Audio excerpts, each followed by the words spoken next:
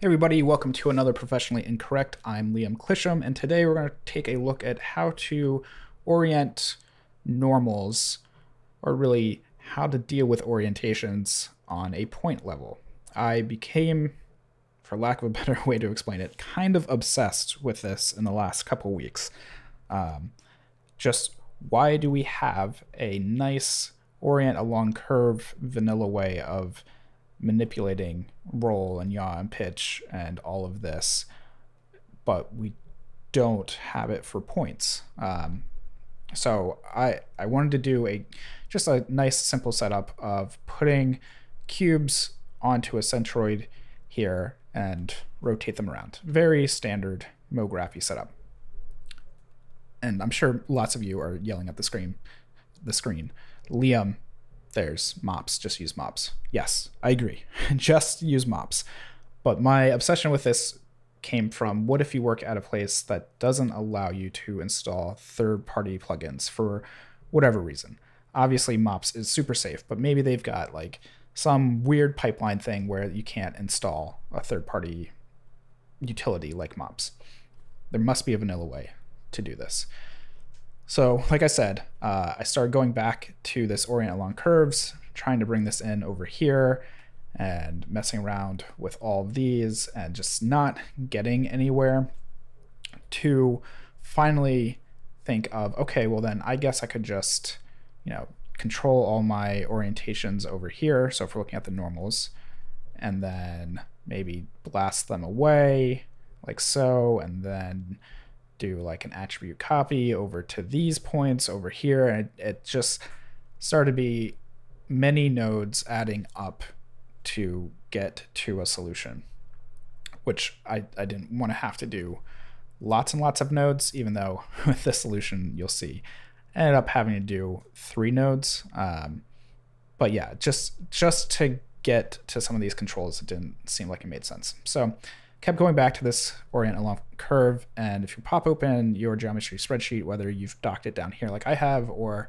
up here in the normal spot that they usually dock it, you'll see that by default, and let me turn this on, up is usually on as well, but it's usually up in normal turned on here, but not orient or any of these transform options. And if we play with this, it's actually manipulating the normal value. Yeah, you can see the up values changing too, but that's not important here for the moment. Just everything is manipulating the roll, yaw, and pitch on the normals. So I started to think, okay, how can we go about doing something similar? I know we've got these new attribute adjust vectors, which we can manipulate the normals in here, and diving in deep, I came across that inside the adjustments for menu, we have a directions and length, direction only, and then length only. And if we select this adjustment for direction only, we get a couple operations that we don't get elsewhere for rotate, spread, and interpolate. And rotate sounds exactly like you'd expect. It is a rotate angle. So playing around with this is exactly what we get for orient along curves, but we can now manipulate it on the axis of our choosing and along here with the angle, and then also blend it however we want. So we can start using falloffs and masks just like you can with MOPs. So basically everything I was looking for in a vanilla MOPs tool right here in this one node. The only real gotcha is you can't isolate the axis of rotation the way that you would expect. So I have decided to break it out into 3 different attribute adjusts. And after experimenting, found out that the first input matches the pitch here, the second matches the yaw. So if we put 1 on the Y and then 1 on Z will match the roll. This is contingent on you setting up a normal on the Z axis here. Otherwise, it's going to change the order of operations for these. So just keep that in mind if you end up having your normal on Y or X, the pitch, yaw, and roll are going to adjust based on what you set for your initial normal here. One other point that I want to touch on is you'll see that I have this up vector here created. Don't actually need it in my experimentation, just like I had it turned off here. Really don't need it. So what does that mean? Well, let's go ahead and take a look at this setup that I was talking about. If I come down here, let the viewport catch up, close this down, and I'm going to go ahead and switch back to this here. You can now come up and, didn't mean to do that, there we go, start controlling your pitch like so. So say maybe we want just like 40-ish degrees there, and then your yaw like so, and then your roll like so, whatever you want to set it to. And then you can change your, or turn on your enable post-process and change your blend from blend by constant to blend by attribute.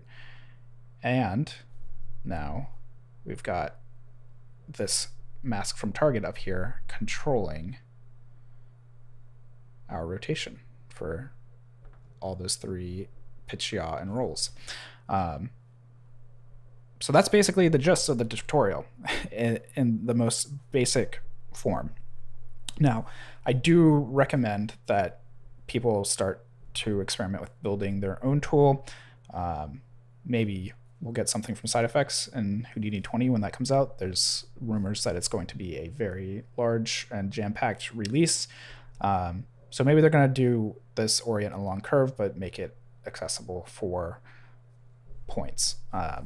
But what I've essentially done is taken these three, thrown them into a subnet here, like so, and then I'm just doing relative reference for all of these things. I'm not going to walk through that in this tutorial, just not really worth the time. But as I move into the next section of the tutorial, I'm just going to use this to set up the scene because it's a little bit easier.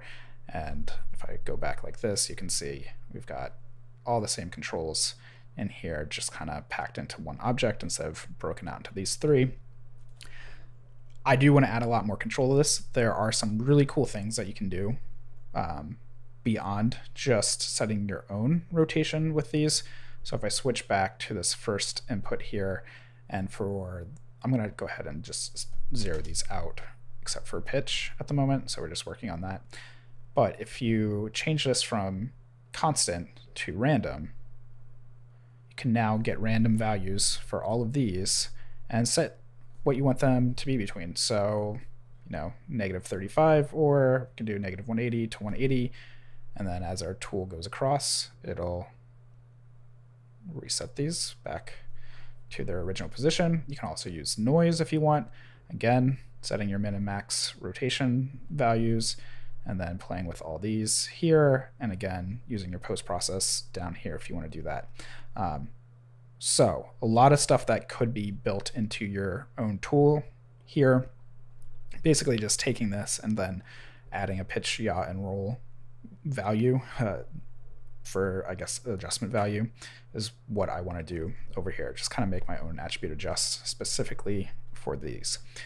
So yeah, that is the gist of it. And just to go over what's going on up here, if you haven't watched any of my other videos, I'm just throwing down extract centroid, running on the primitives instead of pieces.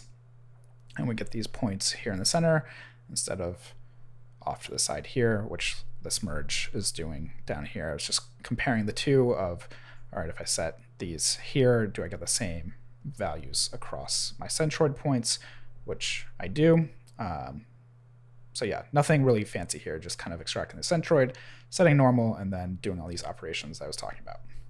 So let's apply this in maybe like a more advanced or like packed method. So if you've watched any of my earlier videos, I was messing around with like a disintegration style effect with a head, and I decided to revisit that, but using this orient tool here. So what I've done is I've got our little test head geometry, getting rid of the mouth bag, don't need that. Just doing a match size, put it on the ones, oh my gosh, on the baseline there. Why in the world did I say on the ones?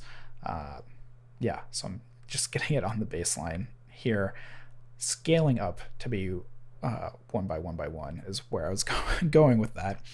And then this Voronoi fracture, nothing really fancy here, just a few lines kind of cutting this thing up. And then if we throw down the assemble here, I'm just packing that and running this centroid over the primitives there, and then throwing it down into a primitive here.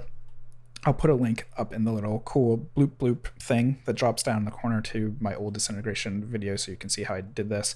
But I'm just going to throw down an explode points here so you can see how this is broken up kind of into this cool little, I don't know, ghost in a shell type assembly thing. Yeah, just kind of like a shell building back on into a sort of, I don't know, yeah, I guess ghost in the shell, or maybe like Iron Man style build on for his robots. Anywho, so yeah, there's that centroid again, put normals on it, and then have that same mask here going across these points, our little orient tool that I built, and then also offsetting the position of these points like so, which is also controlled by the mask. So we get this fall off of these things coming back in, and then running on the primitives. And so in the old video, you'll see, just come in, mark do as transform, turn on this rotate template, and I've changed this down here to run across all attributes to transform, and like so, we get this moving back. And if we want to have a little bit more fun, we can throw down another, I guess, p-scale adjustment. So float adjust like so, which I believe sets the p-scale automatically. Yep. Come in here, and I guess we'll blend by our attribute mask up here, like so. I'll set this to 1. So when it comes back, it's actually scaling down. If we set it to I think it's float attribute and mask, this will let us remap it, or remapped attribute. There we go. That's the one we want. So if you do it from remapped attribute, then you can swap these around here to go from 1 to 0. So it's smaller, and then as they come in, they scale up like so. At least that should be working. Am I doing that backwards? What am I doing wrong here? 0 to 1, like so. You can see them scaling up. Range 0 to 1. Do I need to flip this too? Maybe I need to flip this too. Well, this is absurd. It's because I have the blend on as well. That's what it is. It's because I have the blend on. That's like double blending. So this should be 1 to 0 like we had it before. Okay, that's my bad. So if you want to do this by doing a remapped attribute, don't use the blend up here, use the remapped value down here, and instead of this going from 0 to 1, it's going from 1 to 0. So we get this cool little build on effect here. And of course you can remap it however you want. So let's say we'll do like it's kind of rounded in here. So this gets like so. And I wonder, well, let me shoot above this value so we get kind of like a little bounce in there. No, it won't let me. That's okay. But yeah, you can control this fall off in here where that scaling happens. So maybe you want it to really taper in for a while, or even be almost fully built by the time it gets into its spot, like so. A lot of fun you can have messing around with this. So anyway, quick breakdown of what we did before, going back into our basic setup here, is just setting up a grid, getting your points. Don't have to do a centroid if you want. This will work anywhere that there's normals and points, and doing manipulation. But setting my normal here to Z like so, you can see that pointing that way. Got a little mask set up here. If we do this, you can see the points go from red back to white.